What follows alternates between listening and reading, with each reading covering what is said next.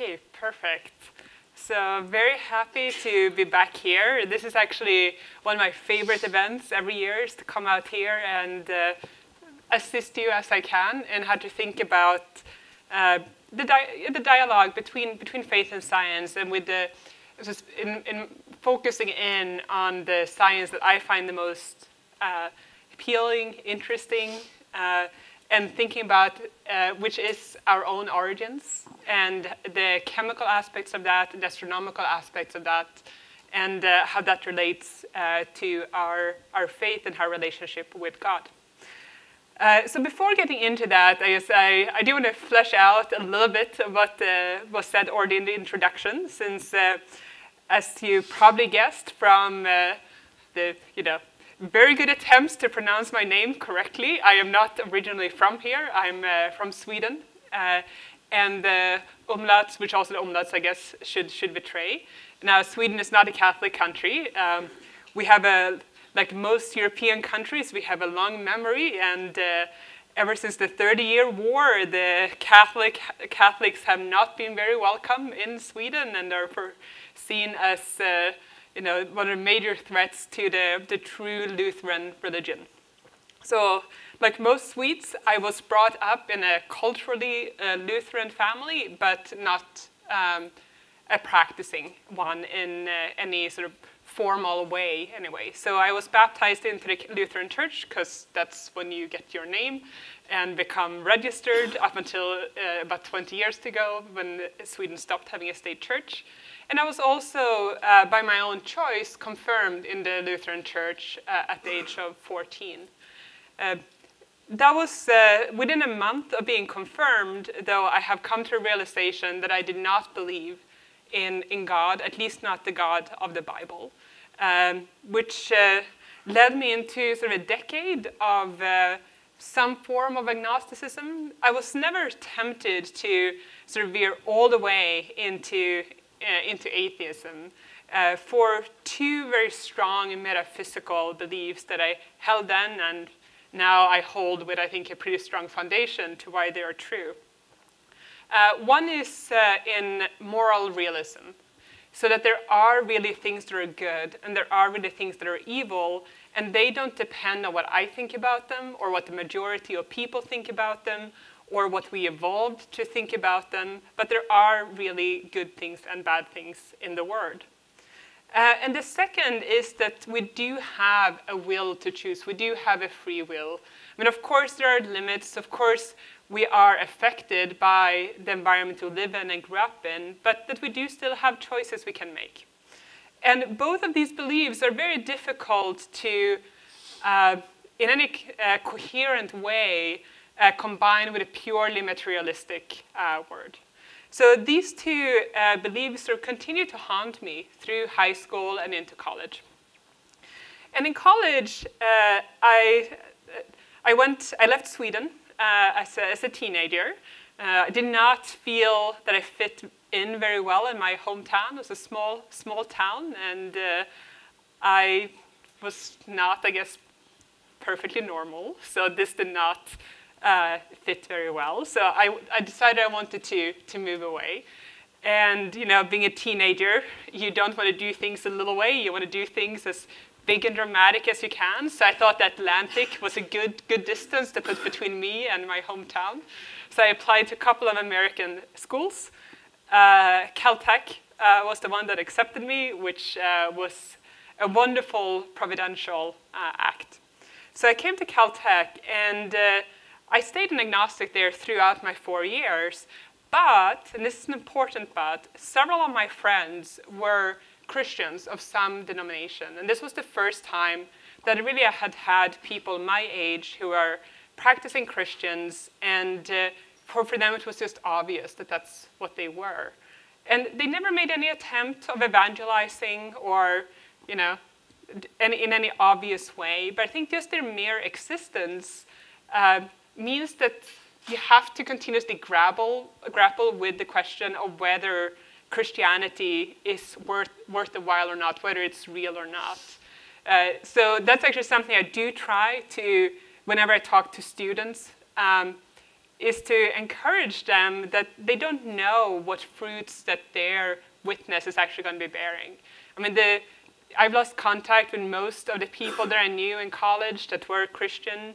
I don't think they have any idea of like what sort of seeds they sowed and how they eventually helped me towards a conversion many years later.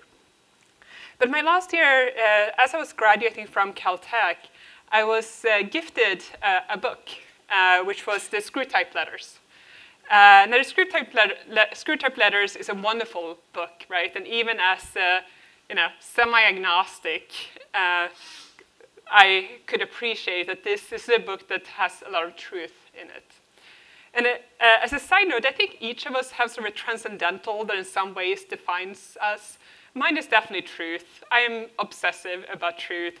If you hang out with me socially, you'll quickly notice that I find inaccurate statements very challenging to let pass by. But obviously it's also something that works well in the profession that I have chosen, this obsession for the truth. So I think, well, for many, I think all people live as if these metaphysical beliefs I have, and the moral realism and that we have a free will. I mean, everyone lives as if these were true, whether they are religious or not. I think for most people, it's okay to compartmentalize that, like the truths they sort of practice and the truths they believe. But that is not something that was actually ever possible for me to do, which is why these beliefs sort of continue to challenge me and think about these questions. But back to the Screw-Type Letters. So after reading that, I ordered a second book by C.S. Lewis, which is the Abolition of Man, another great book. And for me, especially meaningful because C.S. Lewis, in his typical, extremely clear and articulate and wonderful way, he explained to me why my own beliefs in morals and in free will, like what they actually were and what they meant. I mean, I think the abolition of man is really about many of these same concepts. So that led me to the third book, which has already been introduced, which was Mere Christianity, which was the next book that I ordered by C.S. Lewis. Now, for those of you who have read it, this is a dangerous book to read if you want to remain agnostic. And it definitely was so for me. It took me about halfway through the book which I read, it's a short book in an hour or two, to realize that I believed in the God of the Bible. I believed that Jesus was who he said he was, that it was a sensible belief to have. So that was a pretty emotional day at the age of, 23, to realize in about an hour that you had this conversion of heart and mind. And for me, they were very much connected. I mean, it was an intellectual conversion, but I don't think you can ever convert without doing it as a whole person, right? So as the rational person I am, I then sat down and Googled English-speaking churches, because I had just moved to Leiden to pursue my Ph.D. And I found the Anglican Church in The Hague, which became my spiritual home for the next 3.5 years. But about a year later, my brother, who's to this day an agnostic, he thought that if I was going to do this whole Christian thing, I should do it right. So he gave me Orthodoxy by Chesterton once sort of realized that this was not going away, my newfound beliefs. And this was a much more quieter conversion for me. While reading Mere Christianity, it did really, change my life and outlook of the Word by, sort of a very fast 180 degrees. Reading Orthodoxy was more of a sort of a realization that this is what I believed. Like this was not a sort of challenging or a changing of what I believed, but it was more an explanation of where I belonged spiritually and what my beliefs were. Then it took me another 4 or 5 years to actually act on it. It took me to move to the US, and it was through a combination of that. We actually had a really good Anglican priest in The Hague, really C.S. Lewis style, so I didn't feel any hurry to leave that community. But also, I didn't know any Catholics, and I said I came from a country and a culture where Catholicism was not really encouraged. It was definitely not encouraged by my family, and as I said, I didn't really have any friends who could sort of provide a counterweight. So it took me to come back to the US, to Cambridge, where I was doing my postdoc, and to spend a year in the Episcopal Church. That was what actually pushed me over the edge. And for a very, like, I don't want to, say any mean things about them. They were always incredibly nice and hospitable people, and they really tried to make me feel welcome. What I couldn't, in the end, handle very well comes back to this truth, the concept of truth. For those of you who have been to an Episcopal service, it is the form of it is very similar to a Catholic Mass. The creeds are the same, the hymns are the same, the prayers are mostly the same. But what is not the same is that a lot of it was said almost like with a wink, that this is obviously like a ceremonial thing, what we need to say, but it's not what we don't really believe it. And this sort of discord, dissonance between what was being said and was being professed in sort of through different channels was just something that was too disturbing for me to continue in go there in a peaceful way. So about a year later, I did walk down to the local Catholic church and I asked how you do this whole conversion thing. And they had a 2-year RCIA program. I have no idea why they thought this was a good idea, but now there's only 8 months, like a normal RCIA program. But when I did it, it was a 2-year program, which was a good practice of many virtues, especially that of patience. But I don't know. I was there, as I entered into it, I knew where I was heading. I had already it's been many years of discernment leading up to that.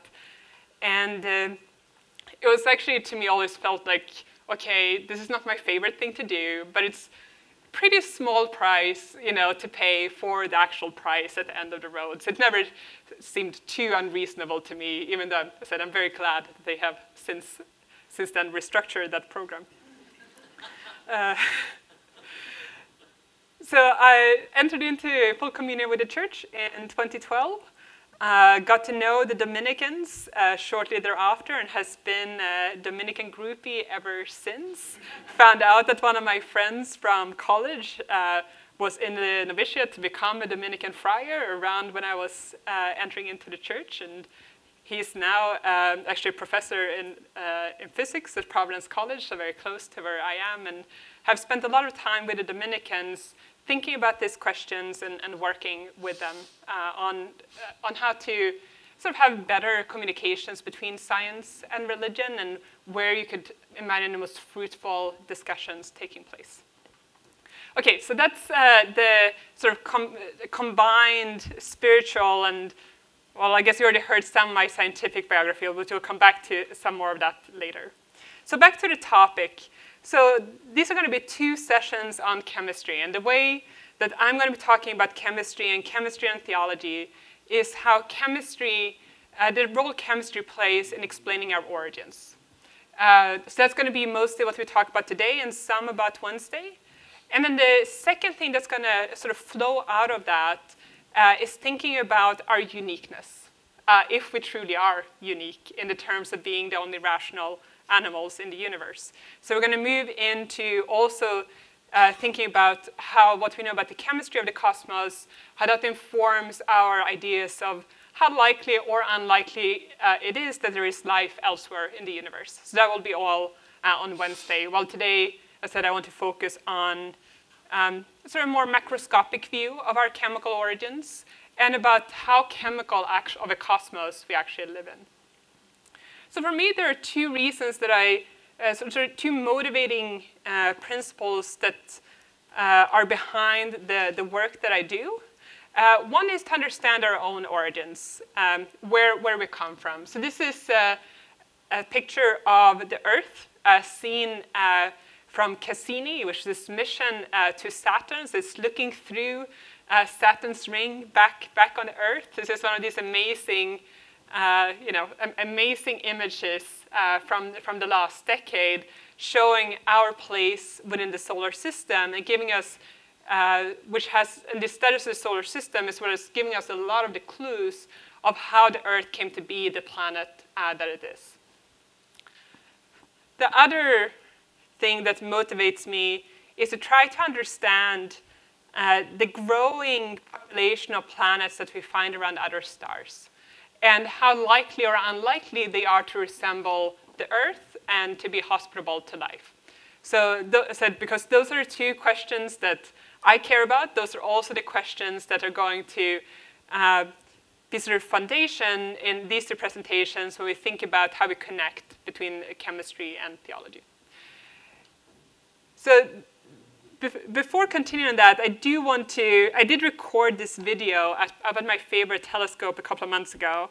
And while I am kind of going to cringe at hearing my own voice for a minute, it took me so much effort to make this video that I am going to have to show it to you, however strange it's going to be to have my face up on the screen. So see if this works.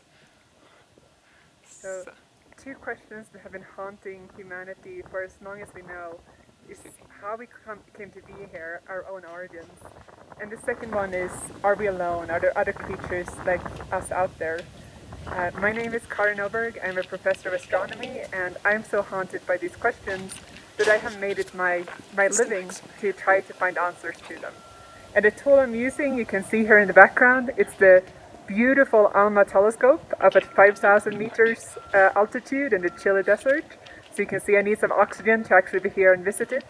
So with this telescope, we can see the composition of the material that goes into forming new planets, and therefore try to figure out how often we get planets such as our own forming around other stars, that is habitable planets, and maybe even one day inhabited planets.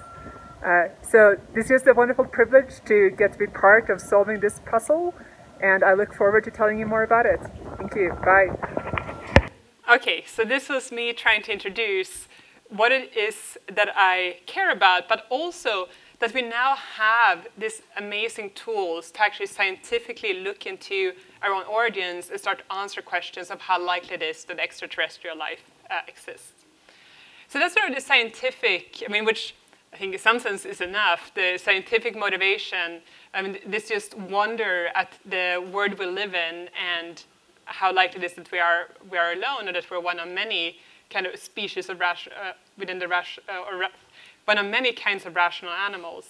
But the other reason that motivates me, and I think that motivates all Catholic scientists one way or another, is that by exploring creation, we are looking at one of the many faces of the Creator. That we do live in a universe that has an author. Of course, he works through secondary causes in many and wonderfully intricate ways. But still, this is a universe with one author and one governor. And by delving into creation and trying to understand it, we believe that we are unveiling something new about our Creator. And this is an old belief that you can find both in some of the patristic writers, definitely in St. Thomas, and I think it's one that's just obviously true. So if the creation reveals the Creator, then having an accurate cosmology matters, right? For strengthening our relationship with the divine, for making sure that we're not introducing superstition and other things into our relationship. And the kind of cosmology that we live in is not something that has been constant over the ages. If we go back into sort of not just pre-Christian, but pre-Judaic or pre-Hebrew times, what we generally tend to find are a cosmos that is very much alive. where the stars, the moon, the sun are deities of their own, where the nymphs are living in the trees and the streams. So this is one view of the sky. It's a Babylonian view of the night sky, where you see the sky itself is inhabited by past heroes and by deities of different kinds. Now, what happened with the advent of the monotheism and Judaism is the great demytholization of our world, and in some sense the removal of the divine from the material itself.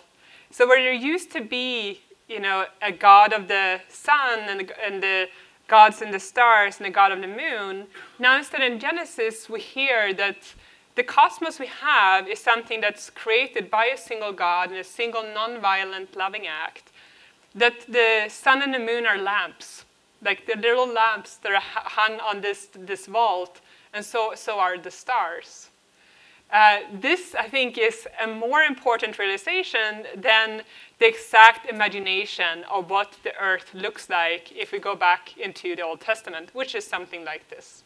You have a dome, a firmament, which is separating the water from above from the water from below. You have this sort of middle ground, which is where we're living, the earth, which is standing on pillars, and then you have the underworld down below. But as I said, the important change in this cosmology, and this is quite similar, sort of overall structure to what the Babylonian would have said, but the important change is in how the different material things in the world are imagined, that they are now creations like ourselves, rather than things with inherent divinity or inherent divine powers.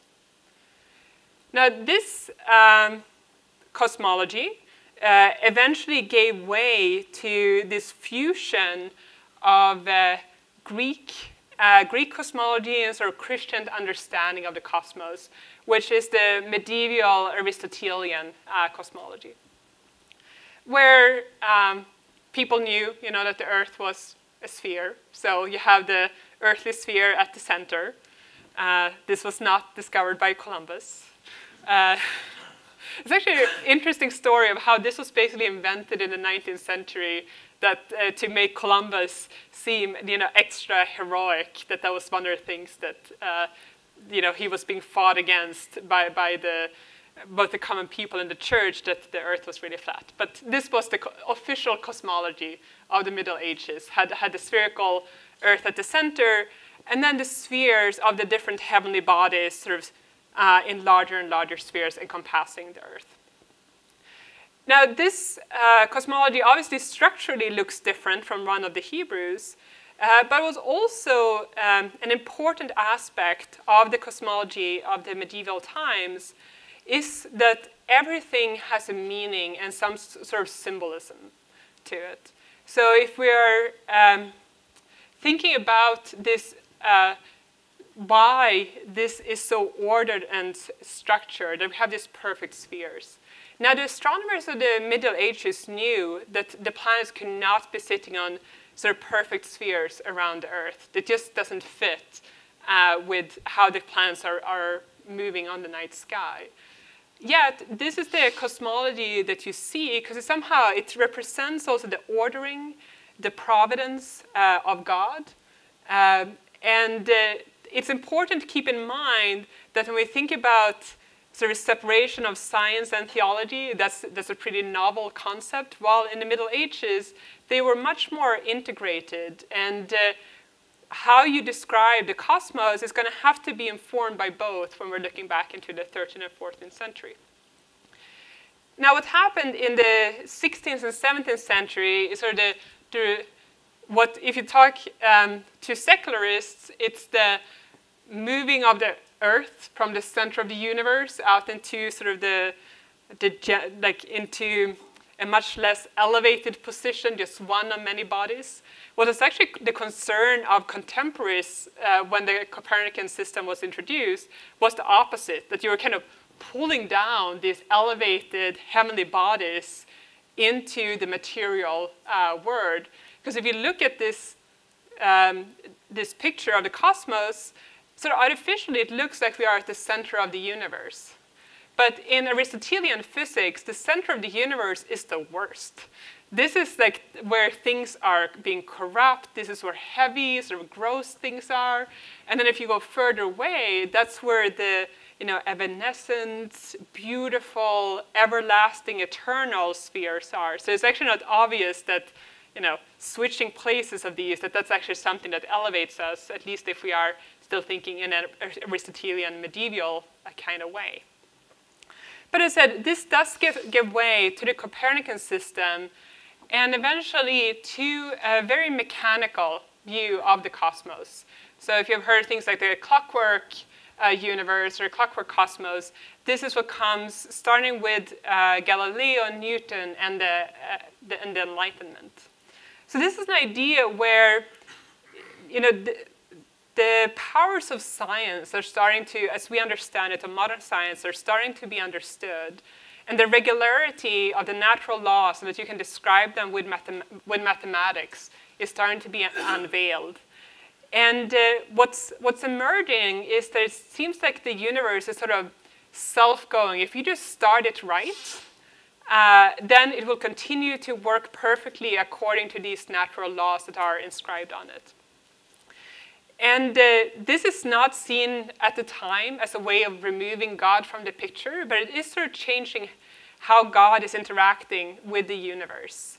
So before, in the Aristotelian medieval worldview, you have a physics that depends on the things in themselves. So, if a stone falls to the ground because it has heaviness, so it wants to be closer to the center.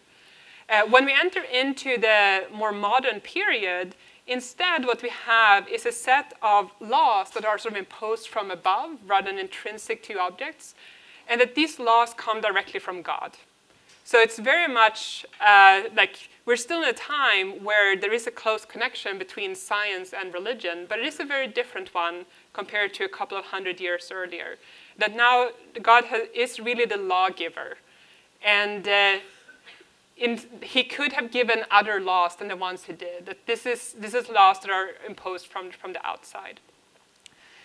Now, it doesn't take that long before we go from a society where God is seen as the necessary lawgiver to that you sort of drop the God part and you just keep the natural laws, which is basically what happens in the 19th century.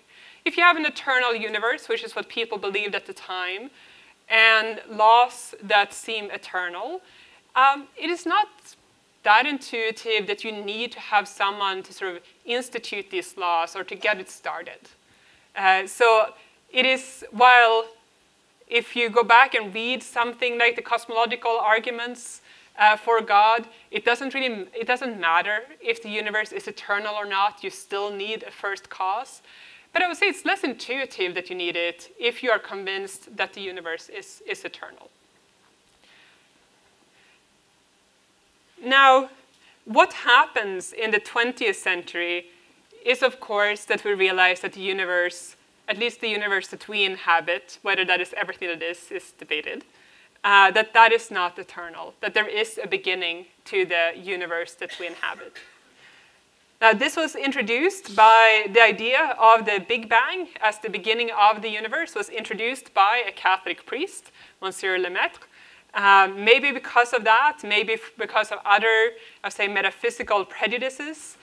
This was not a theory that was happily received by most at its time. To many, it smelled like papism and religion to suggest that there was this beginning to the universe. Sounded a bit too suspiciously like Genesis to many. The Catholic Church was extremely happy to accept it very, very quickly.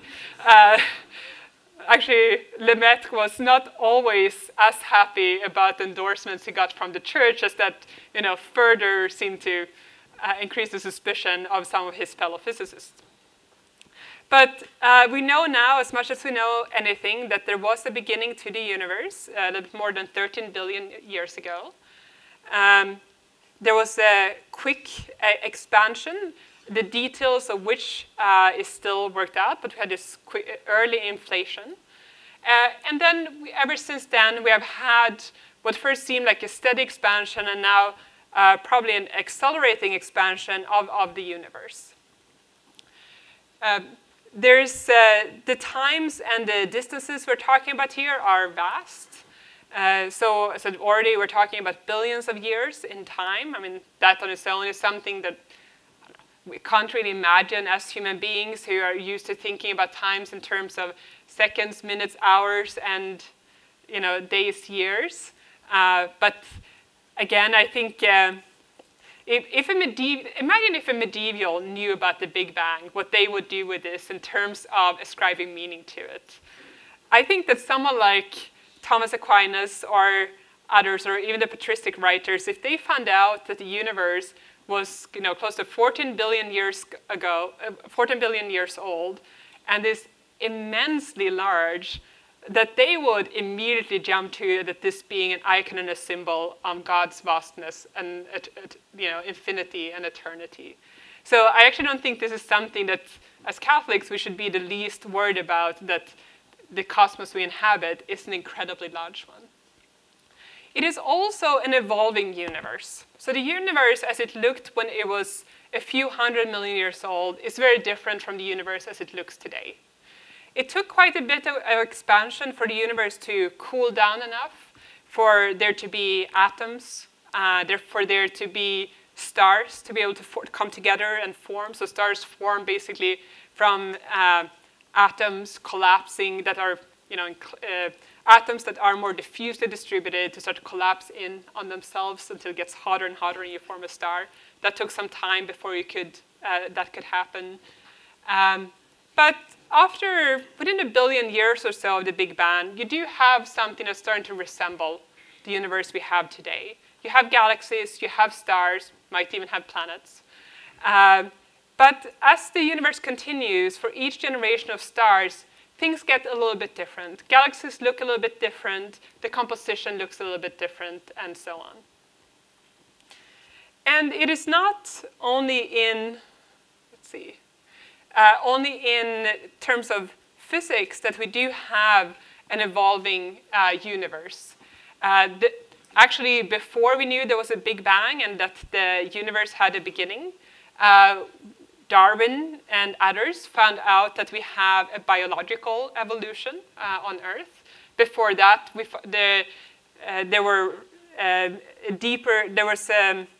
the study of rocks showed that we have a geological history here on Earth.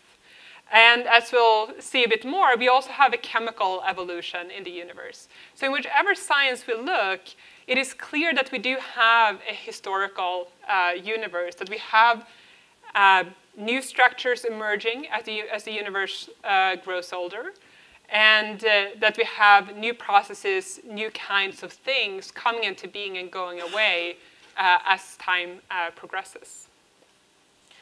Now, if we think about what kind of God there is behind this creation, I think you get something that's quite different compared to the mechanistic, sort of mathematical lawgiver of the cosmos of the Enlightenment, which I think is actually the science that most of us have sort of in the back of our head when we think about science and religion still, simply because, and you know this because you teach high school, we mainly stop at Newton when we teach physics, right? We don't go much beyond that because that is the foundation for the later physics. Biology, yeah, a little bit of evolution, but it's limited what you can do on a high school level. And the same, I think, with chemistry, most people are just not aware that the chemistry changes over the past 14 billion years. So we kind of stop where we still have this sort of clockwork universe, where we still have this very mechanistic universe that seems to be, in some sense, eternal. While the cosmos that has been emerging over the past 150 years or so is one that is very different. It is one that has a beginning. It is one where there seems to be an active creation going on, as well as you had this sort of initial creative event. Now, I don't want to like I would not encourage you to try to match, Genesis to sort of developments in science, sort of one-to-one. But I do think that it is providential that we live in a universe where there are so many icons of creation that sort of constantly forces us to ponder a creator. Like, it is difficult to not think about why the Big Bang happened, right? That is a much more pressing question than if the universe was just eternal, which is what the people thought in the 19th century. The other thing that I think this reveals about the creator is that while natural laws are still, a thing, they're very important. But what is also clear in this sort of new cosmology is that we have this, it seems like creation has in itself a very special dignity of getting to be part of its own creation, that there are new things emerging in the cosmos, which would not have been easy to predict if you were sitting at the Big Bang. Obviously, God is outside of space and time and knows everything, but it still seems like this is a God who takes delight, not just in the creating beings like ourselves with a free will and therefore who can make choices and be loving, be creative, but also in the whole creation having this certain dignity of being able to take multiple paths and developing multiple patterns that keeps delighting and surprising us when we discover them. I'm pretty sure that they also, not surprised, but delight God, very much like an artist is delighted when he sees his creation unfolding on the canvas. Now, so as I said, I think most people are aware of this sort of geological, chemical, and physical cosmos that we live in, that those are evolving. But what I want to focus in on is just how chemical our cosmos is. That there is a lot of chemistry going on outside of the Earth. So if we look at one of the beautiful astronomical images that have been taken towards the Orion Nebula. So this is, if you look at the night sky, you have Orion, you have the belt of Orion with the 3 stars. If you haven't seen it, you should go out and see it. It's one of the few things that I can recognize on the night sky. Otherwise, there's a wonderful little app for your iPhone that helps you find everything else. But the belt of Orion is pretty easy to pick out. Now, the belt of Orion is a region where stars are actively forming right now. And if you look at this region at infrared wavelengths, instead of seeing these 3 stars, you see this nebular kind of material. So these are clouds of material that are currently collapsing to form new stars. If you look at the same region with, if you attach a spectrometer or spectrograph to your telescope and look at the same region, you see spectra like this. Now, all spectra show the fingerprints of atoms and molecules, how they interact with light. So here we're looking at microwave lengths. It's the same principle as if you look at optical wavelengths. So, you see the spectral lines of the sun or something like that. So each of these lines we can identify with a different molecule. And we see an incredible richness of molecules in these regions where stars and planets are currently forming.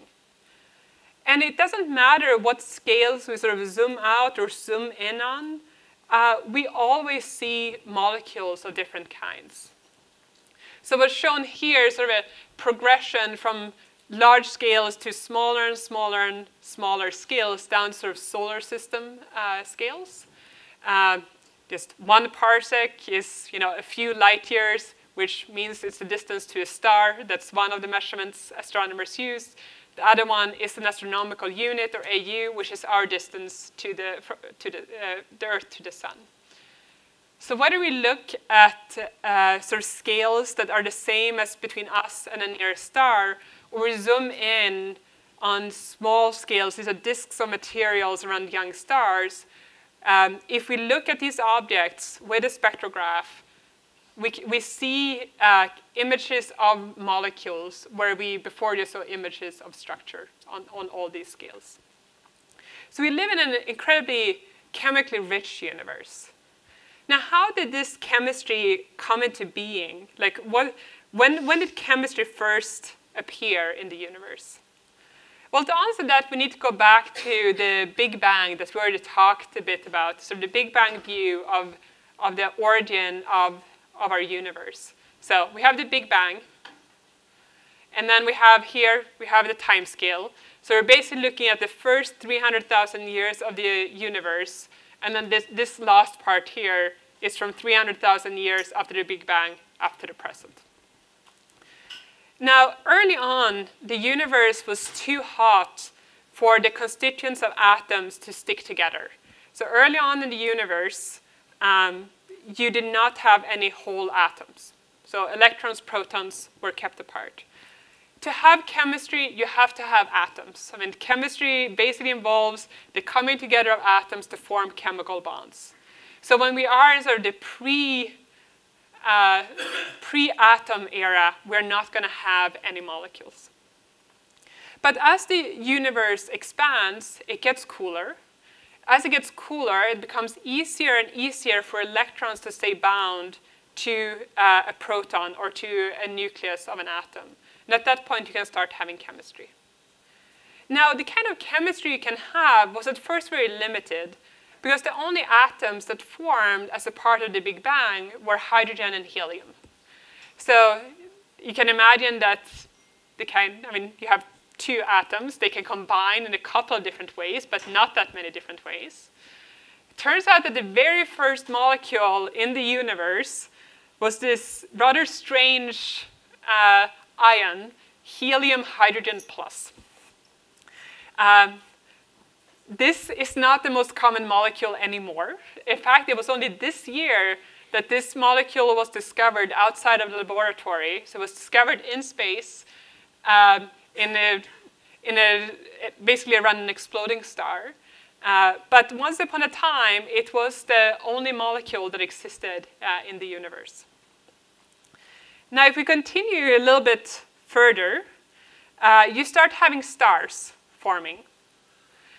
Once there are stars, you start forming other elements than hydrogen and helium. So the way that stars work are by fusing together hydrogen nuclei to form helium. That's the primary way you generate energy in stars. However, when stars grow older, they will continue this fusion process. So they will continue to fuse hydrogen and helium into larger and larger atoms, including things like carbon, nitrogen, oxygen, and so on. And once a star explodes, which large stars, they explode very violently, some of that energy in that explosion goes into fusing even heavier atoms.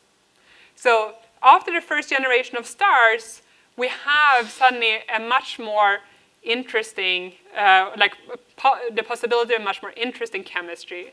So we start getting, the elements of the periodic table as we know it today.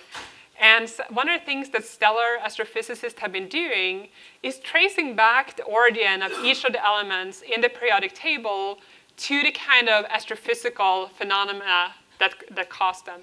So here we have that at the Big Bang, you have hydrogen, and most of the helium comes from the Big Bang itself. Things like oxygen comes mostly from exploding stars.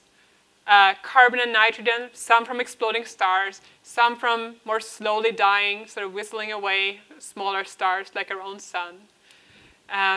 Quite a few of these very heavy elements, things like gold, platinum, actually comes from the merging of these really exotic objects called neutron stars. So if you have been following the news the past couple of years, there have been these reports of neutron stars colliding. We can see the gravitational waves from that. So a lot of the heaviest parts would only have been able to form once we had these kind of neutron stars existing. As a result of now many generations of stars and stellar explosions, we no longer have just hydrogen and helium, but still, if we were to look at what does the universe look like from an elemental point of view, it is mostly hydrogen and helium. I mean, stars do turn some of this hydrogen and helium into new elements, but it's not that efficient. So these squares here are proportional to the amount that exists in the universe today. So you can see hydrogen, helium. And then we have a little bit of carbon, nitrogen, oxygen. Tiny amounts of things like neon, magnesium, silicon, iron, and then tiny, tiny, tiny amounts of everything else. Now, as we'll see, that the fact that oxygen is the third most abundant atom in the universe is going to be very important. Because, as I'm sure you're aware, a couple of the molecules that make life possible at a place like the Earth are molecular oxygen, and they are water. And having those so readily available would probably not have been easy had not the stellar processes that produce the elements preferred to produce oxygen in such large amounts. Now, as I think it's important to take a moment to reflect on that chemistry is not physics. For those of you who are chemists in the audience who have tried to if you go back to your college years and when you try to explain how to solve a chemistry problem to fellow physics students, knows by experience that chemistry is not reducible to physics. Whether this is actually now there are among physicists. There are different opinions on whether this lack of sort of practical reducibility of chemistry to physics, if this is just the practical limitations for us, or whether there are really true new emerging properties once you start combining atoms into molecules that cannot be simply reduced to the properties of the atoms themselves.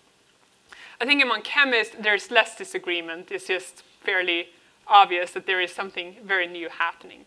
But and the reason why we can't solve this disagreement is, in practice, we cannot calculate chemical properties based on physical laws.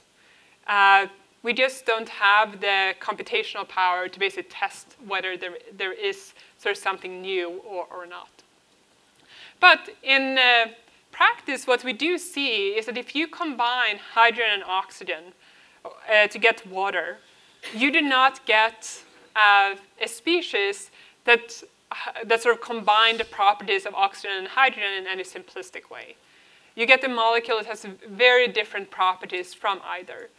And in general, when we think about what defines sort of a molecule, it is as much defined by the interaction of the atoms in the chemical bond, and we'll talk some more about that, as it is by the constituents themselves.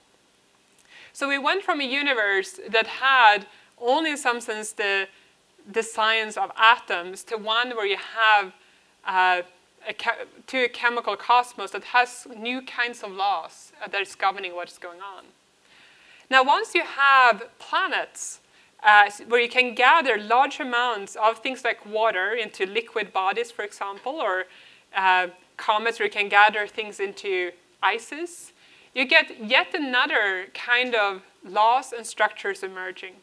It is actually extremely difficult to calculate how something like water behaves in a group based on our understanding of individual water molecules. So we have this sort of layers of organization in the universe emerging, both when we go from place to place, but also when we sort of proceed forward in time. Now, so I want to spend a little bit more time on water, both as sort of an example chemical, but mainly because it is so tied to our own origins. So water is, I mean, it's so common, like we're so used to it, but it's actually one of the weirdest chemicals out there. If you try, as I said, to calculate the properties of water, sort of bulk water from individual water molecules, you will not do very well. And that is actually not the case for all molecules. There are many other molecules that it's much easier to predict what they do in bulk based on their molecular properties. But water is not one of them. It has all these weird properties, like the solid is lighter than the liquid. I mean, that is not normal. and other things going on. Now, in biology, water plays a lot of roles that make sort of the biological machinery work. So I'm not going to go into details of any of them, mainly because I'm not a biologist, and you have a full lecture on biology. But I just want to draw your attention to that whether we're thinking about the life of a cell, of transport between cells, on just keeping a cell or a body at the right temperature so you can, you form and break bonds the way that you want to do, or even at the sort of fundamental reactions. Water is implicated everywhere. From protein folding to, moving of transport of nutrients, what have you. Water is also strongly implicated in the origins of life, mainly because of its ability to dissolve many different kinds of chemicals in the same sort of primordial beaker. So if we think about origins of life, and as I said, we'll talk more about this on Wednesday, but what do you need to have happen if we're going to have a chemical origins of life? You need to have many different things being able to come together, because we know that the chemistry that underpins life is complex. Now, if you want to dissolve sort of one specific compound, there are many good solvents to do that. But if you want to be able to dissolve salts, some organics, different kinds of inorganic material in the same beaker, water is really the place to go. This is one, cartoon of sort of water sort of attacking a sugar crystal, breaking it up, and dissolving the separate sugar molecules into water. Now, a lot of the properties, or like all the properties I've been talking about that makes water so special, comes down to how water binds, what kind of bonds that water can form between it and other molecules, and that can be traced back to the internal structure of water. So just to remind ourselves that there are different ways that molecules bond to each other, which depend on the internal structure of the molecule. So basically, how polar a molecule is determine how well it can bind to other molecules. If you have something like two hydrogen atoms forming a hydrogen molecule, you have no sort of positive negative charge like permanent within the molecule, which means that the only kinds of bonds you can form between molecular hydrogen and other molecules are that of these sort of stochastic, electrostatic, very weak bonds called van der Waals bonds. But if you have something like CO, so carbon and oxygen, then you're going to have small differences in how well electrons are attracted to one atom versus the other. And you're going to start forming sort of small dipoles, is the way to think about it. And these dipoles can interact with other dipoles through electrostatic forces and form pretty strong bonds. Now, the strongest bonds you get are so-called hydrogen bonds, which are formed between a hydrogen on one molecule and a very electronegative atom in another molecule. And one example of an electronegative atom is oxygen, which is why water forms these hydrogen bonds so efficiently. So this is sort of a partial explanation why water does what it does. But there are whole conferences dedicated to understanding the details of how this works out. Because there are other molecules that form hydrogen bonds that should actually form stronger hydrogen bonds, but water still kind of wins at the end of the day. And a lot of that has to do not just with, again, the internal bonding, which defines the molecule, but then how the molecules sort of orient themselves as they bind together in a liquid or a crystal. So there's, as I was preparing for this lecture, I actually read some of the more recent papers, and there are a recent study that has looked at how the precise angle here that you get between different interacting water molecule, that if you even change that by a little bit, you actually start removing some of the special properties of water compared to other molecules. And you get something that's more like you would predict just on sort of first principles if you didn't know that water had the weird properties that it does. Now, water is very abundant in the universe, or like it's very abundant here on Earth. And we can ask ourselves that why water is so abundant. We've already seen why it's extremely important, but why is it here in the first place? Well, one way to explain it, and if you're a physicist, the way you would explain it, is probably going back to this figure here, right? Which just shows what are the most abundant elements in the universe. And you see hydrogen 1. So hydrogen can form chemical bonds. Helium 2, helium is the second one. Helium does not partake in chemistry, so we can ignore that one, except for in the very early universe when it formed that weird helium hydrogen plus. Third one is oxygen. So if you're going to have sort of the most abundant molecules, it's probably going to be molecular hydrogen and water. I mean, that's going to be it.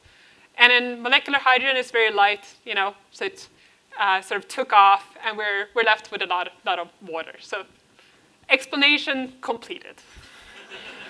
However, if you're a chemist, you know that it's not always that easy. That even if you have the sort of building blocks, doesn't mean you always get to the molecule you want to. What determines whether you get to the molecule you want to from the starting material you have are basically two things. One is if it's thermodynamically favorable to go to the product. So if this is our starting point, and these are two possible products, just two ways to change the bonds to form new species. And this is just shown on an energy scale. This is of these three, this here, AD plus BC, is the most thermodynamically favored product. This is where the universe wants to go. However, the second thing that determines whether a reaction happens or not is whether there is an energy barrier to get there. So these kind of energy barriers, they typically happen because it's a part of a chemical reaction. You have to break the bonds between the reactants before you form the bonds of the products. Breaking a chemical bond costs energy. So how much energy, and in the way that you break it, how much you have to break it before you start forming the product, that's going to determine the height of these energy barriers. So if you're at a high temperature where you can overcome any barriers, you're going to go down here. I mean, this is where you want to go. If you're sitting at a low temperature, however, you might not be able to ever overcome this barrier, and you might instead, as you being, the chemicals, take this path here with a low barrier that still gets you to a better state than the initial state, even if it's not as good as here. So the question then is there a good way to get to water that follows these laws of physics and chemistry? Well, there is a common one that's taught in sort of, I think, high school chemistry, which is that you can get to water from molecular oxygen and molecular hydrogen. We know that with a bit of energy, this goes very well. Actually, the amazing thing is that how many people survive this. I mean, this is like, if you read up on this, the fact that a lot of people actually survive this is what blows my mind. But I'm still very happy we do no longer have H2-fueled flying vehicles around. So if you have energy, this works well. We have a way to produce water. And this is a possible way we could have generated some of the water here on Earth. We do have, weather like thunderstorms and the like, which could have taken primordial molecular hydrogen and oxygen to something like water. However, this barrier, if you want to form things at lower temperatures, and I am going to convince you that we do want to form things at lower temperatures, this barrier is going to be too high. And the reason that I would like to understand how water can form at lower temperatures is that we see a lot of cold water in the universe. This is a zoom in of another region where stars are currently forming, where there's an overdensity of dust and gas in the galaxy. And if we take a spectra again, but now we look in the infrared instead of microwaves, we can see solids. We can see ices, water ice, other kinds of ices, carbon dioxide, carbon monoxide, methanol, methane, and so on. And what we see a lot of is water ice. And these are cold regions of space. We're down at 10 Kelvin above the absolute zero. So there must be a way in the universe to form a lot of water, even at very low temperatures. And maybe having that water delivered to us is a competitive, and maybe even a dominant way to explaining Earth's water than this sort of molecular hydrogen plus molecular oxygen kind of reaction. But how would this form? We definitely don't have, thunderstorms and the like over here that can give us that energy to get over this energy barrier to go from molecules like hydrogen and oxygen to water. Well, what we do have though in space is that we have UV radiation. And what you can do is you can break apart things like molecular hydrogen into hydrogen atoms. And then if these hydrogen atoms meet oxygen atoms, formed in a similar way, on the surfaces of tiny interstellar grains that are very common in these regions where stars are currently forming, you have actually a way to form water that has no energy barrier whatsoever.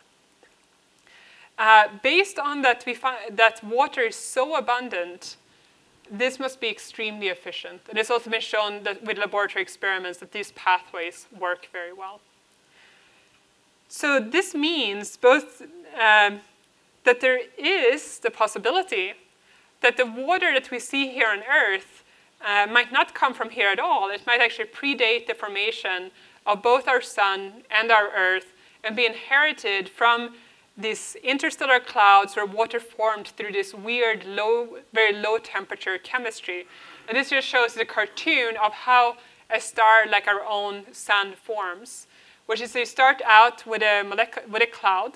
Think about the image of the Orion Nebula, this cloud of dust and gas. It collapses under its own gravity to form a protostar. To preserve the spin of the cloud, you also get the disk. In this disk, planets form, and you get the solar system. So that's the 1-minute version of how a solar system comes into being. Now, if we look at water very carefully in our solar system, we don't just have normal water. We also have heavy water. Now, the proportion of heavy water to normal water is actually something that provides clues that can distinguish between these two different origins of water. The one that was the molecular hydrogen and oxygen on Earth versus having this being delivered from space to Earth. Think about sort of comets, wet asteroids impacting the Earth as a way of delivering it from space. And the reason that the proportion of heavy to normal water is this distinguisher is that heavy water forms in excess at very low temperatures. So if you're sitting at room temperature and you form water, you should have the amount of heavy water to normal water that is proportional to the amount of deuterium atoms that is in this room. But if you form water at, let's say, 10 Kelvin, you're going to preferentially pick out those deuterium atoms and put them into water. And the way you're going to do that is because any molecule, including a precursor of water, which in space is H2D+, it's a weird little hydrogen ion, is energetically more stable than the non-deuterated version. And therefore, at very low, you will always want to form more of these heavy molecules. But the difference between these heavy molecules and normal molecules in energy is very small.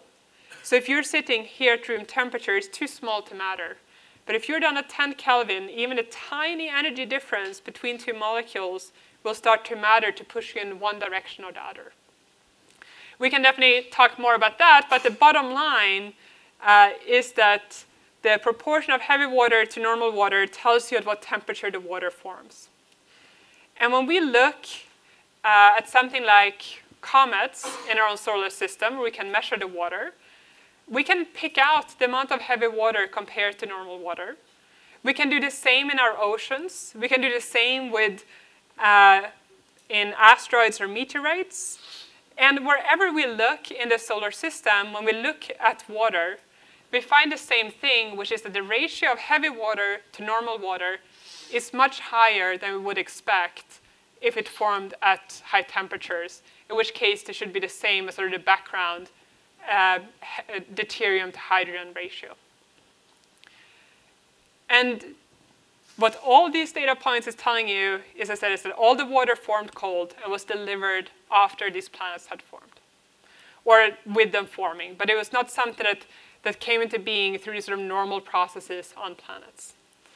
And this probably explains why there's so much water in the solar system. So Earth is far from the only body in the solar system to have a lot of water. Actually, it doesn't have very much water compared to things like the moons around Jupiter and Saturn, which have a lot more water than the Earth has in them. Because they formed further out in the solar system, they probably formed with some of this water. It was frozen out when they were forming. While the Earth forming pretty close to the sun, you had to have the water, at least in part, delivered through this impact with comets and asteroids. So I want to spend the last few minutes of today talking about a second part of our origin story, which turns out to be more chemical than you might expect, which is that of the planet itself. So we've now talked about an important constituent of the planet, the water. But the other thing we need if we understand our own origins is to understand how our planet formed in the first place.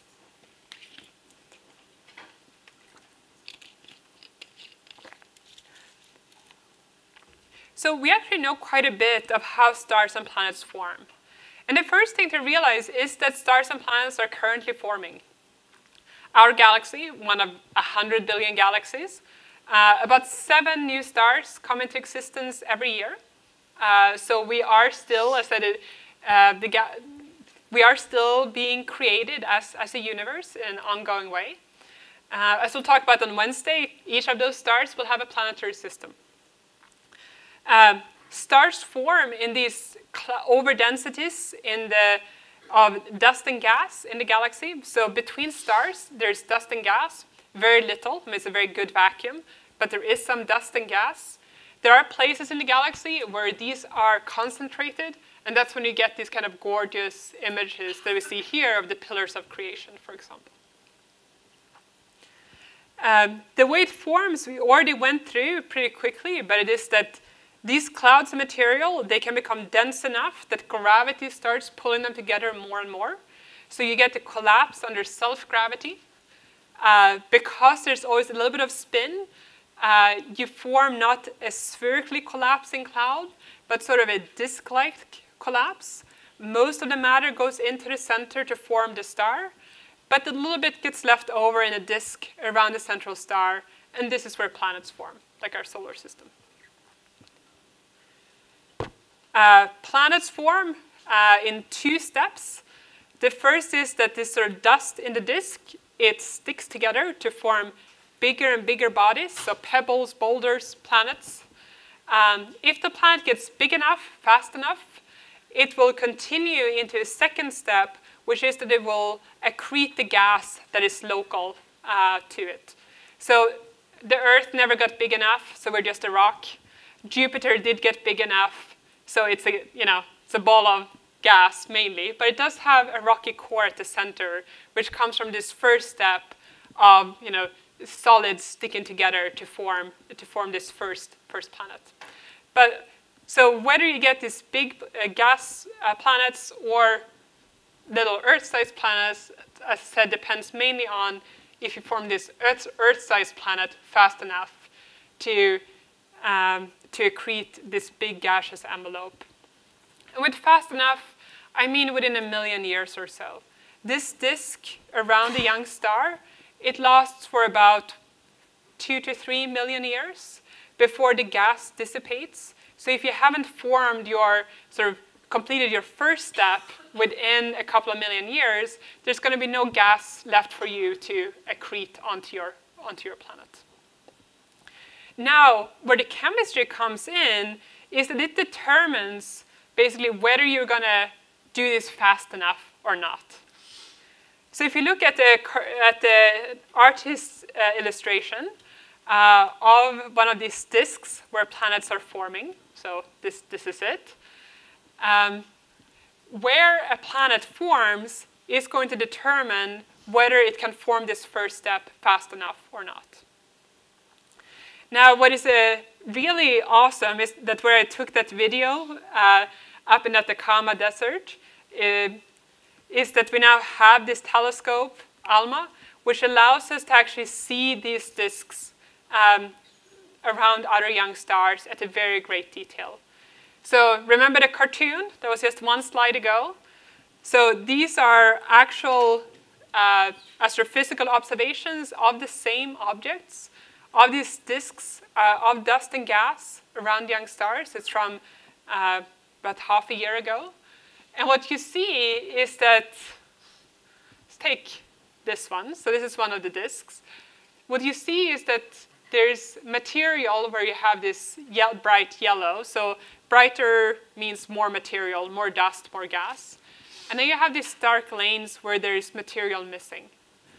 We think the material there is missing because there's a planet there that is accreting the material. So we are really catching planet formation as it is happening in these disks around these young stars. Now within these disks, water and other molecules is going to be present because it was present in the cloud that these disks formed from, so it'll just be inherited. Now it will be present in two phases, in gas and in solids. And it will be present in the gas, close to the star, and frozen out on dust grains as ice is further away from the star, just a pure temperature effect. Now, if you want to form a planet quickly, so you want to get pebbles to stick together as well as you can, it is much easier to make a snowball than to make a sand ball. Is really what it comes down to. So if you have bare grains and try to stick them together, that's a difficult process that takes a long time. Now, nature have come up with ways to get around that maybe it seems like should be impossible. But it's much easier if these grains have some ice.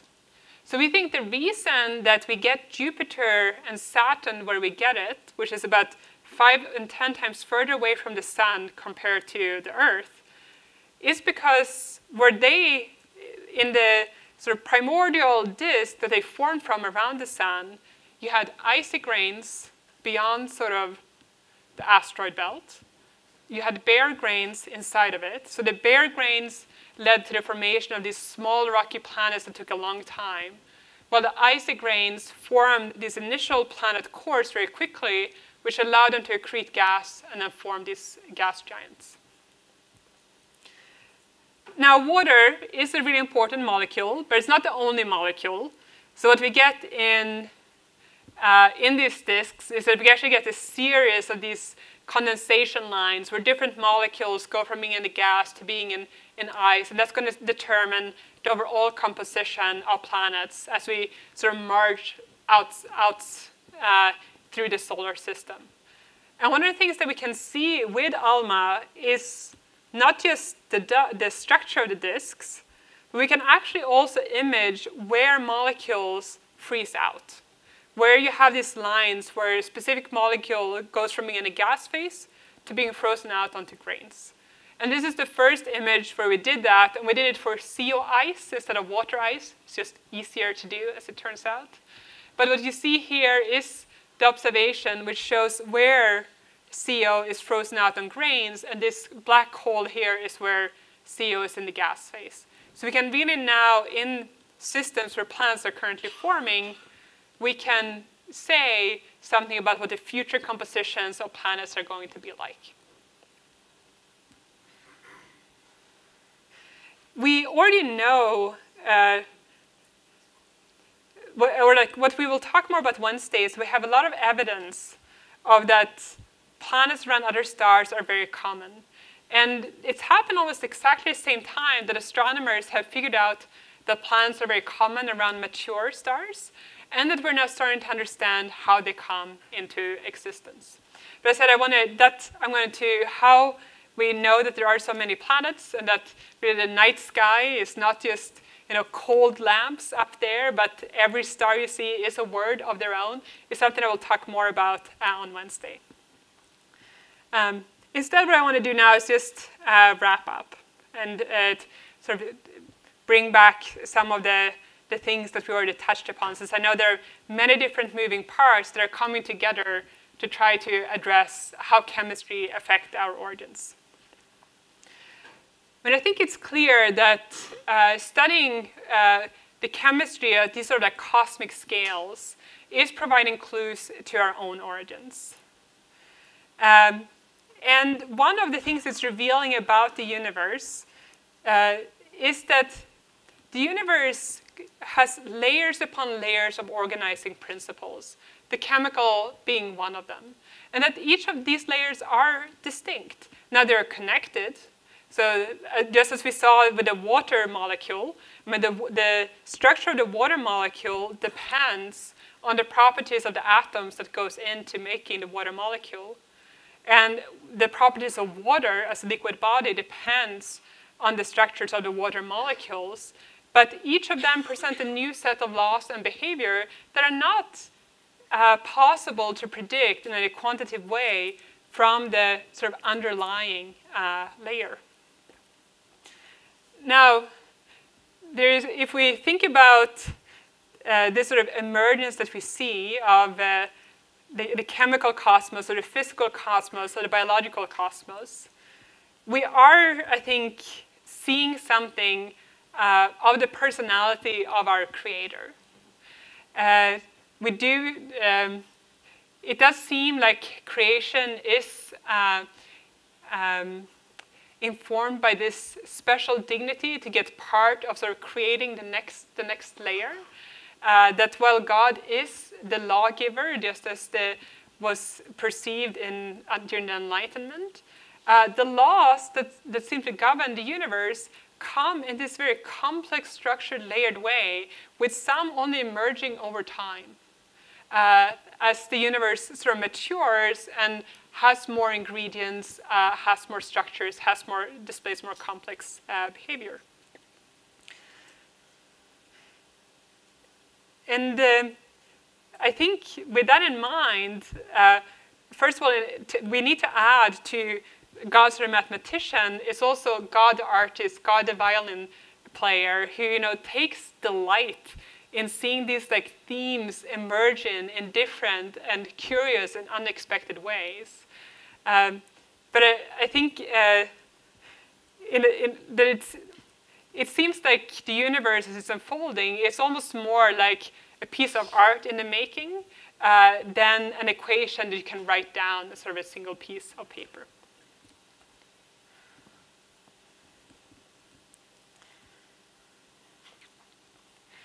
One of the things that we have seen when it comes to the stars and the moon, the heavenly bodies, is that we do need, when reading about creation, reading in the Old Testament, reading the Psalms, these are seen as lamps, as lights, as something static. Once put in place, they're there. We now know that that's not the case, that these are evolving structures. However, I think it's important to keep in mind that the fundamental aspect of Genesis, of the Psalms, when it comes to describing these structures, is not their physical origin. It is that they are something that created things that are distinct from God. So that still holds.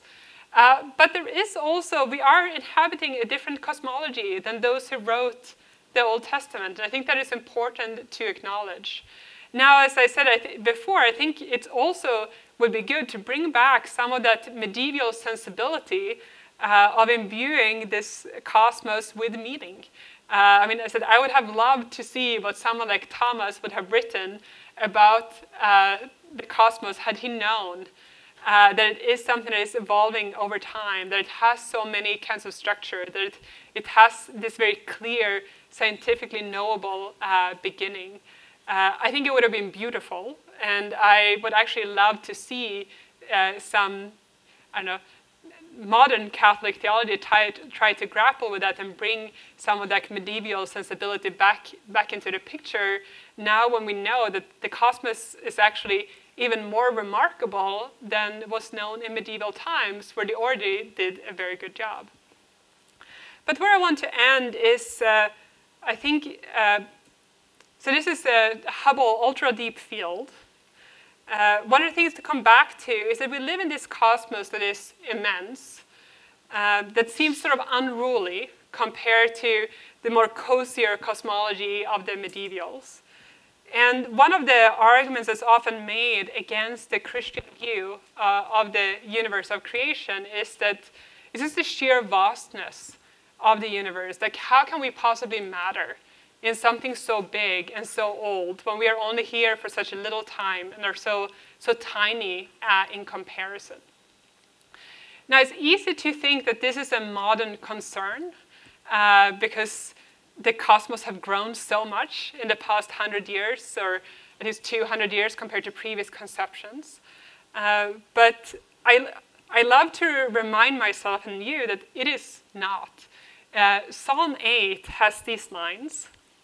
When I see your heavens, the work of your fingers, the moon and stars that you set in place, what is man that you are mindful of him, and the son of man that you care for him? The Hebrews had exactly the same concern. In some sense, the humans have always been small and insignificant. I mean, a human is small compared to an oak tree. Like, it is not news that we are small and short-lived compared to many other things in the cosmos. And it's good to actually be able to go back to the Psalm and to others and see that these concerns, we might feel that they're inflated, but I'm not even sure they're that with this cosmos. On the contrary, I would say that we always knew that God was infinite and eternal, and having this icon of his infinity and eternity is something that should give us comfort, not something that should put us on the defensive when, as sometimes some others would like us to be. And with that, I'm going to stop, and I'm happy to take questions.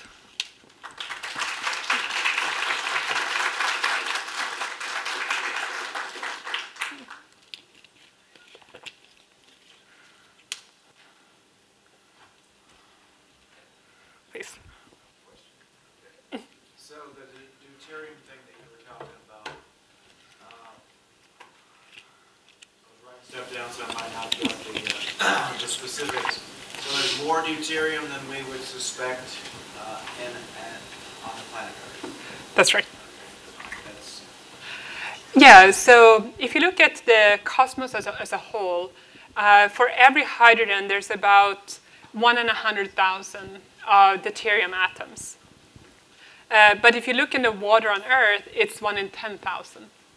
So there are about 10 times too many deuterium atoms here on Earth compared to what you would expect. And that's due to this cold formation chemistry that was then delivered by comets or something like it. Yeah. Great. So we'll do the hot mic thing. So Okay. We'll do our best to pass it back and forth. This is Andrew, who's listening on stream, through the stream from Atlanta, earlier about, let me pull it up real quick here. Again, how do scientists know where the elements are coming from, and what is the process of determining their origin? Yeah, no, that's a good question. It's a combination of theory and observations.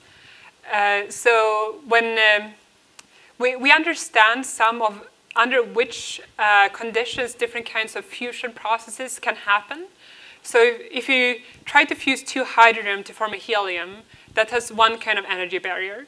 If you sort of go up the chain to fuse more and more heavier and heavier atoms, they have higher and higher barriers. So we know you need higher temperatures to make something like oxygen compared to make something like helium in the star. So that puts some constraints.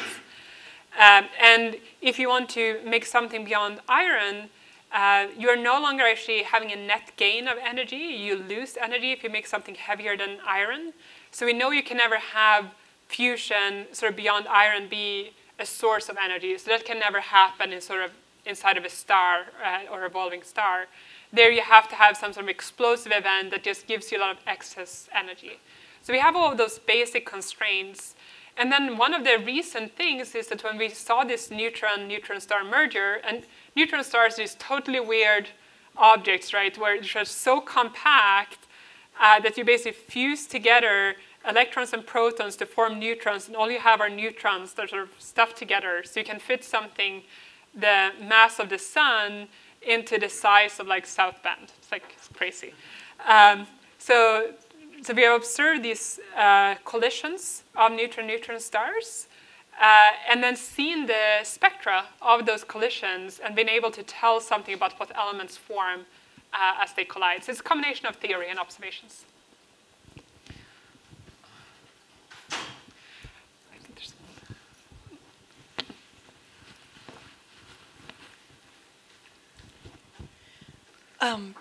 Two kind of related questions.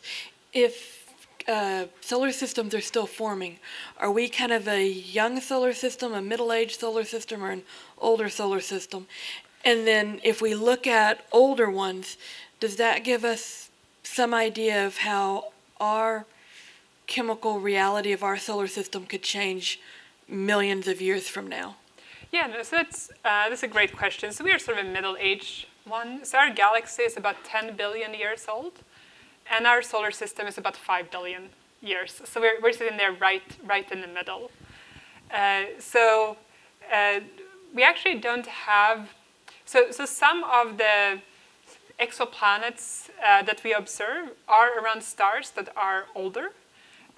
But the way that it works is basically that stars lived for differently long times. So the smaller the star, the longer lived it is. So if you look at exoplanets around a smaller star, you're more likely to catch an older system than, but if you look at exoplanets around a star that's bigger than us, it's always going to be younger than us. So we have some statistics on exoplanets around stars of different ages, but not that much. Now, what we also are only the beginning of being able to do is to tell what the chemistry of these planets are. So far, we can only say what the chemistry of Jupiter-sized and Neptune-sized planets close to their stars are, which are kind of planets that we just don't have in our solar system. So we're not yet at the stage where we can make those direct comparisons, but we will one day. And I think one of the things that people are really interested in is thinking about how would a solar system like ours evolve, mainly physically, but then the chemistry will sort of come with that. So this is something people are thinking of, but we don't really have the data to address it yet.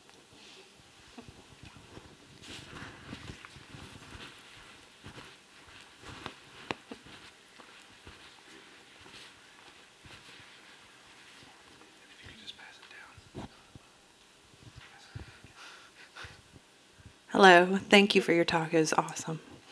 I just wanted to ask, you said that the water formation in space takes place on the interstellar grains. What are the interstellar grains made of? Oh, that's a good question. And where did they come from? I'm going to assume that you're also asking. So these interstellar grains, the reason we call them grains is that they're basically sand. So these are silicates. So if you think about, and they're about a little less than a micron sized. So if you think very fine sand, you get something that's fairly close to what we think these grains are like.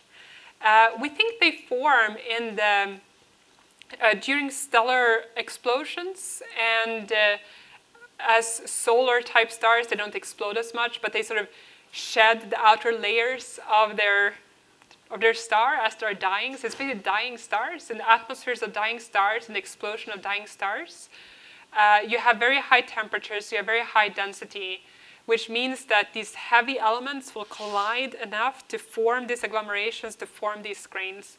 And then as the stellar winds and these explosions of the stars sort of carry these grains into the medium between stars, which is where then they become surfaces for water to form on. And I'm going to assume there was a third question there, which is, why do you need the grain? Why don't you just have the atoms coming together in the gas phase? Seems easier.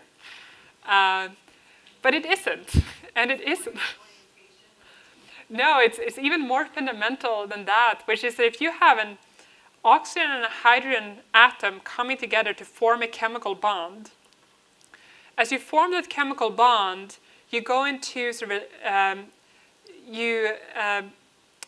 gain energy, or like in some sense, you release energy, because it is energetically more favorable for the two atoms to be bound together than to be far apart. That energy has to go somewhere.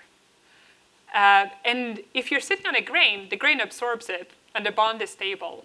But if you're in the gas phase, there's no real way for the energy to go. In theory, you could radiate away it, like release a photon, but that's a very slow process. So what happens in reality is just that you go into your energy well, like you form the bond, and then you go back up, just as you would, if you had a ball rolling down the well, and then without friction, and then it just rolls back up again. So that grain really provides a sink for the excess energy. Is its main thing. Hi, I'm wondering if you could speak a little bit more about the language of viewing science as an icon. I sometimes hesitate to want to glean meaning from like natural processes, because I think you could take that down kind of a very malicious route, like social Darwinism, for example. But what do you use as kind of like a guiding principle to make sure that you're not corrupting what we know from science and using that kind of as a valid icon? Yeah, no, I think that's a good question.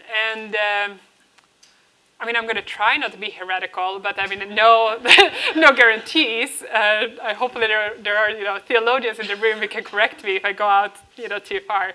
But the way I see it is that I think that what is not helpful is trying to sort of say that, when in Genesis there is this beautiful language about the separation of light, from darkness, to say, they, predicted basically that a few 100,000 years after the Big Bang, you get this separation of matter and light. To try to make that sort of like one-to-one kind of interpretations, I think is not very helpful. And I think there you run into the risk of, like corrupting both in some sense. And also you don't want to tie your theology to scientific theories too closely. I mean, that's something that Catholic Church found out in the 17th century, and I don't think we want to go down that route again, right? To say that the only way that we can have the Bible make sense is adopting this cosmology, which is currently the favored one for good reasons. So I think that's something we don't want to do. But what I think is legit is to assume that God is ultimately in charge, that providence is real, and that it is a gift to us that we live in a universe which has this beginning. Now, it's not the same kind of beginning as a creation from nothing, because there might have been something before the Big Bang, but that is the furthest back we can view. We see that the universe had a beginning, and that is something that should then draw us back into the theology of creation, still realizing that these are two very separate things, the sort of early evolution of the universe and this creation from nothing, which we believe on faith. So I see it more as like drawing inspiration from one into the other. So that's why I think the icon is a word I like using, because it doesn't make that direct sort of one-to-one comparison, but it tells you that it's a way to have the natural word draw you into a deeper relationship with God, and to have those reflections getting started. And I think what modern science is unveiling is that there's just so many of them that I think allow for actually very fruitful sort of drawing into theological reflection. So I don't know, that was a lot of words. I think that we're clearly heresy-free. So we have time for one more question. If anyone wants to ask a question. There's one more over there. There we go. Hi, thank you. And I'm actually going to wrap it on the theological bent because I'm a theology teacher, so this has been fascinating, but way over my head.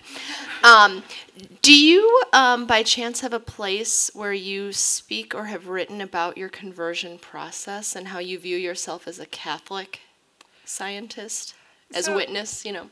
Yeah, there is a little bit in a recent book about sort of intellectual converts that Robbie George put together. I'm trying to remember the name because I don't know. I sort of refuse to read or listen to anything that I do myself because it just doesn't seem that great, like after the fact. But if you look for Robert George and there's something Rome something, it's about intellectual converts. So there's a chapter there, which is an interview with me about some of that. Yeah, because I think at the level that we're teaching students, they can have a very difficult time sometimes seeing that you can be both and. Yeah. No, so there is that, and I said, like, whenever I give these kind of public speeches, I do try to take a few minutes to sort of put in context, like, where I come from. I'm also very happy to answer questions here. Like, if you have specific questions about how it is to be, like, a Catholic professor at Harvard, how I live out my Catholic faith, do my colleagues know, things like that. I'm very happy to answer those questions. So, you know, you should feel free to, like, follow up if you're interested in those, or if other people are interested, just, like, ask away. Please join me in thanking our speaker.